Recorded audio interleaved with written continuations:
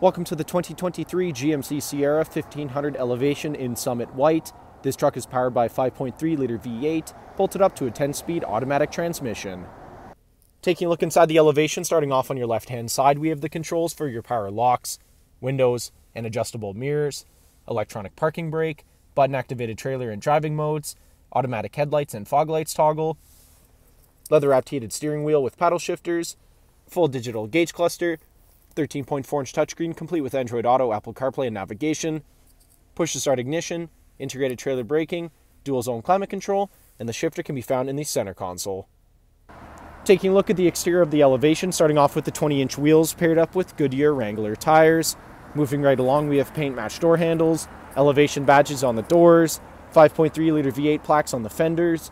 Around the front of the vehicle, GMC badge in the center of the grille, black recovery hooks, LED daytime running lights and headlights.